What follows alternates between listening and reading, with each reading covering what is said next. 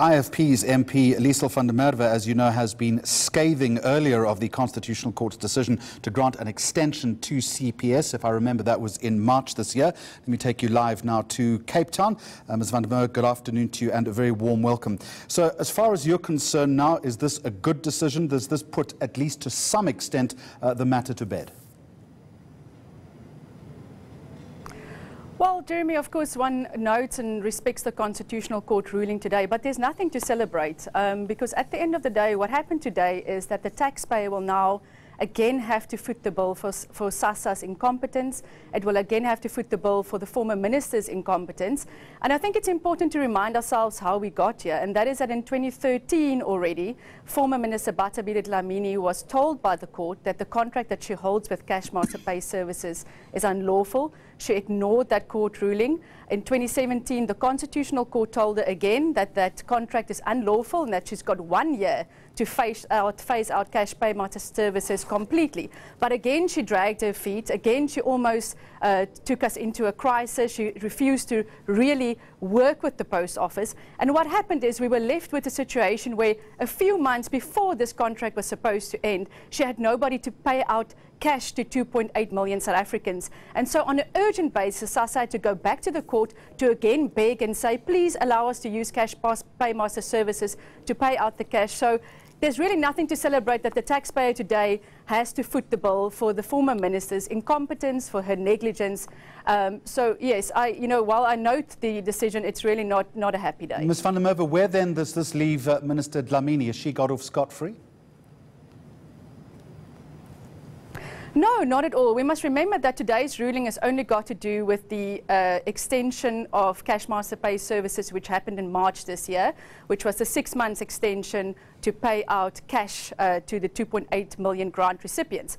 But you will remember that in 2017, when the Constitutional Court first had its first scathing intervention in terms of the relationship between the state, between government and Sassa and Cashmaster Pay Services, Judge Merwe launched a investigation into her conduct and whether she's personally responsible for the Sassa grant crisis. And that Section 38 inquiry, we haven't had the outcome of that yet. So she's definitely not off scot-free. And I hope that once the court comes back with a ruling in that regard, that she will be held personally responsible for the crisis that we faced over so many years. It's also your wish, isn't it, that this is further investigated by Parliament itself? Yes, I've on numerous occasions written to the Speaker. I think, it's very important that we get to a point as Parliament where we have got a full inquiry, almost like the ESCOM type inquiry, into the relationship between Sassa and Cash Paymaster Services. You will recall that just recently the Stellenbosch University launched a report which detailed how Sassa and Cashmaster Pay Services captured Sassa, and it was it detailed how government officials, how ANC officials were involved in this capture. So there's no doubt that this relationship, this toxic relationship that government has had with Cashmaster Pay Services over so many years, needs to actually be thoroughly investigated. We need to get to the bottom of why Minister Bathabile Dlamini, for so many years, when the court told her on numerous occasions that the contract that she's holding is unlawful and illegal, that she was hell-bent each time keeping this company in place, driving us to a crisis. So Parliament really needs to get to a point where we launch a full inquiry into her conduct and into the ANC officials and other officials that kept this toxic relationship going. What's your contention? What do you believe the relationship was then between the minister and CPS? Well, of course, if you listen to what some people will tell you at Parliament, or some people who've got, intimate knowledge as to why, government went with Cashmaster Pay Services. And like I said, in this report that the University of Stellenbosch launched themselves, you would see that, of course, it was a seemingly corrupt relationship with some officials in the ANC that used CPS in order to further their own political agendas. So I've got no doubt that CPS was kept in place, just like the Guptas had their own, hold on the state, that CPS had its own hold on some ANC officials and therefore was able to stay in place as long as they did. But this is all supposition at this point, pending an inquiry that you're calling for. Yes, of course. I mean, the fact of the matter is nobody would have really understood the extent of state capture had Parliament not investigated, had the media not stayed on it. And again, I'm saying that, I don't think that CPS, Cash Master Pay Services, should be allowed to get off scot-free. Neither should Batabilet Dlamini. And you must also remember that Cash Master Pay Services didn't only benefit from an unlawful contract. They made billions from the state with an unlawful contract. And it's also common knowledge that it's CPS that is responsible for the illegal deductions of grant recipients' accounts. So what CPS has been, there's numerous documentaries, different research that is showing that it's subsidiary companies of CPS that is responsible for the illegal deductions that come off grant recipients' accounts. And they've not been held to account for that. They've not repaid 1 cent that they took illegally and unlawfully from any grant recipients. They continue to make billions from the state.